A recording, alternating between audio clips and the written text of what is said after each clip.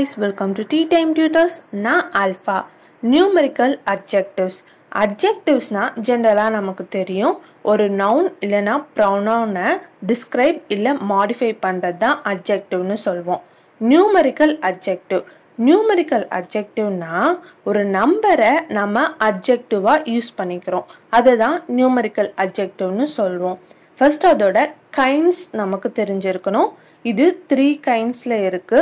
Definite numerical adjectives, indefinite numerical adjectives, distributive numerical adjectives. Definite numerical adjectives.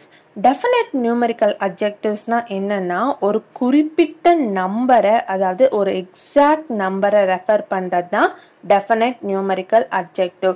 எக்ஸாம்பிளுக்கு 1, 2, 3, first, second இந்த மாதிரி குறிப்பிட்டு சொல்றது தான் definite numerical adjectives.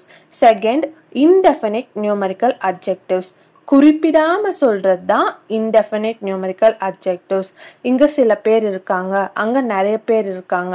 அதாவது ஃபார் எக்ஸாம்பிளுக்கு few, some, all, many, several இதெல்லாம் indefinite numerical adjectives னு சொல்வோம். Third one, distributive numerical adjective. Distributiveனா ஒரு substance-ஐ distribute பண்றது. இங்க each of them இருக்காங்க, every people, either, neither இந்த மாதிரி சொல்றதுதான் each, every, neither, either இதெல்லாம் தான் distributive numerical adjectives. இப்போ இதுக்கான எக்ஸாம்பிளை நாம பார்க்கலாம்.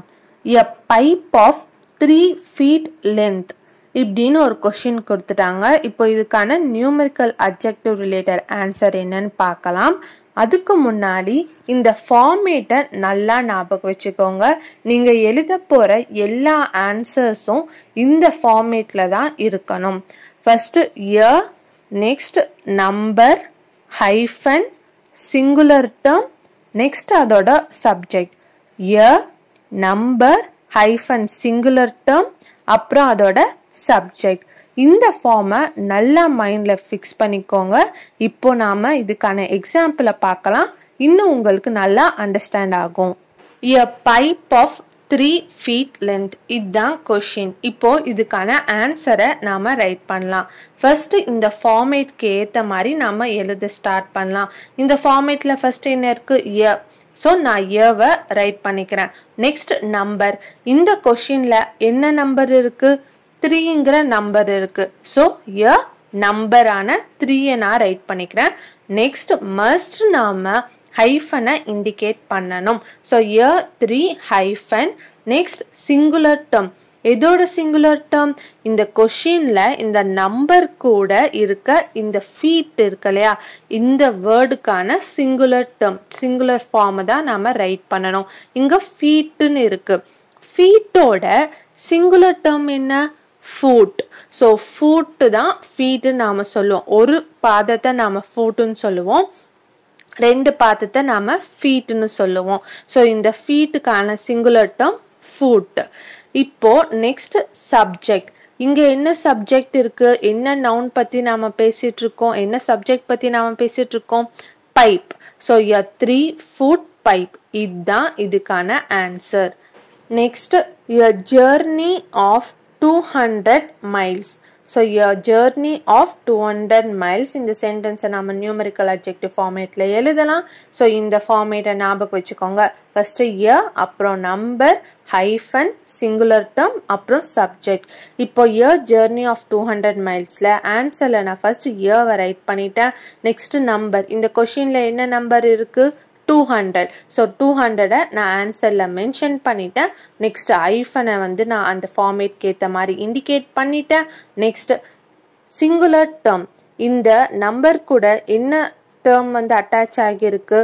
மைல்ஸ். ஸோ இந்த ப்ளூரல் ஃபார்மோட சிங்குலர் டேர்ம் என்ன? மைல்ஸ்னா சிங்குலர்ல மைல்னு அர்த்தம். ஸோ அப்போ மைல் அண்ட் அதோட சப்ஜெக்ட். இங்க என்ன சப்ஜெக்ட் பேசப்படுது? ஜேர்னி. ஸோ ஜேர்னின்னு ரைட் பண்ணிட்டேன். ஜேர்னி ஆஃப் 200 மைல்ஸை நாம 200 மைல் ஜேர்னி அப்படின்னு ரைட் பண்ணிக்கலாம். Next an investment of 5 lakhs. First நாம இந்த ஃபார்மேட்க்கு ஏற்ற மாதிரி இயர்வை ரைட் பண்ணிட்டோம். நெக்ஸ்ட் இங்க என்ன நம்பர் இருக்கு 5. ஸோ 5 நான் ரைட் பண்ணிட்டேன், ஹைஃபனை மென்ஷன் பண்ணிட்டேன். நெக்ஸ்ட் இந்த 5 கூட கொஷின்ல அட்டாச் ஆகியிருக்க வேர்டு என்னது lakhs. இந்த lakhsக்கான ப்ளூரல் ஃபார்ம்ல இருக்கு இல்லையா இந்த lakhs, இதோட சிங்குலர் ஃபார்ம் என்னது lakh. ஸோ 5 lakh இங்க என்ன சப்ஜெக்ட் பேசப்படுது investment. So 5 lakh investment. Next at intervals of 10 minutes. So அந்த ஃபார்மேட்க்கு ஏற்ற மாதிரி ஃபர்ஸ்ட் நான் இயர்வை ரைட் பண்ணிட்டேன். இங்கே என்ன நம்பர் இருக்கு 10ங்கிற நம்பர். ஸோ நான் 10 வந்து ரைட் பண்ணிட்டேன். நெக்ஸ்ட் ஹைஃபனை கண்டிப்பாக மென்ஷன் பண்ணி ஆகணும். ஸோ இந்த 10 minutes, இந்த மினிட்ஸோட சிங்குலர் ஃபார்ம் என்னது மினிட். இங்க என்ன சப்ஜெக்ட் பேசப்படுது interval. So 10-minute interval. Next stamp value of rupees 10 இருக்கு. இப்போ இயர்வை நான் ரைட் பண்ணிட்டேன். இங்க இருக்க நம்பர் 10 ஹைஃபனையும் நான் ரைட் பண்ணிட்டேன். நெக்ஸ்ட் இங்க ருபீஸ்ன்னு இருக்கு, இதை நான் ருப்பின்னு ரைட் பண்ணிக்கலாம். ருபீஸோட சிங்குலர் டேர்ம் ருப்பி. நெக்ஸ்ட் இங்க என்ன சப்ஜெக்ட் பேசப்படுது ஸ்டாம்ப்.